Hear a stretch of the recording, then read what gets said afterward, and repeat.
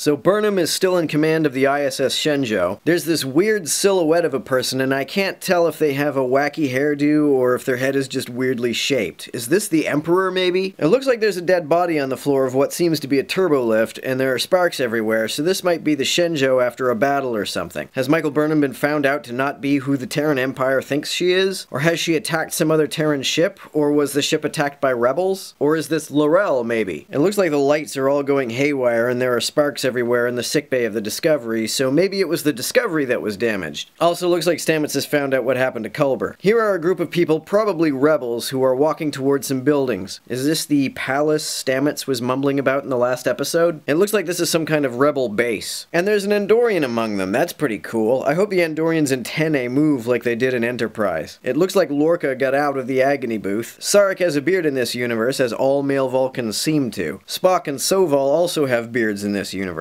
Mirror Sarek is mind-melding with Burnham, so he's probably going to know that she's not the evil Burnham. Since Mirror Sarek appears to be among some rebels, he's probably not evil. Mirror Spock was debatably not evil either, even though he was serving on a Terran Imperial ship. They put Stamets back into the spore drive, so maybe they'll be able to get back to the regular universe. Looks like the rebel base is being attacked. Now who is this Klingon Tyler is fighting with? It looks like Vok. Maybe it's L'Rell, but maybe Tyler is fighting with a mirror universe version of himself. Maybe the showrunners are trying to make the connection between Vok and Tyler more ambiguous by having Tyler and Vok in the same scene together. But if this is Tyler and a mirror universe Vok, then they're not fooling me. Here, Tilly seems upset with what's going on inside the spore drive, and this makes me worry that they're going to kill off Stamets. Please don't kill Stamets, he's awesome. This planet is getting destroyed, maybe it's the rebel planet. And here are Burnham and Tyler shirtless. The last episode was my favorite episode so far, so I doubt this episode will top it, but it looks like they might be doing some crazy shit nonetheless.